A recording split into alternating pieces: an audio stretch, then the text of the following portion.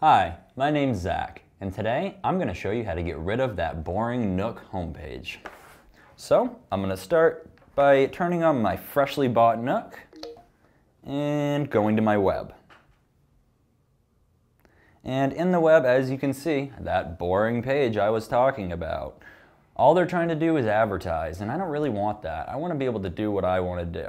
So I'm actually going to go home, go into my applications, my settings, and then I'm going to go to General, and then I'm going to go to Applications,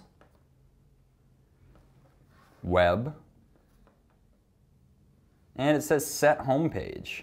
All you do is click, and you can say Current Page, Blank Page, or Other. In Other, you'll type in an address. Current page is what you are on in the browser now, and blank page will just be a blank page and you can type in whatever you want. Think of it as a fresh slate. I'm just going to click blank page. Perfect. Now my home page says blank page. That's it. My name's Zach, and I just showed you how to get rid of your boring home screen. Thanks for watching.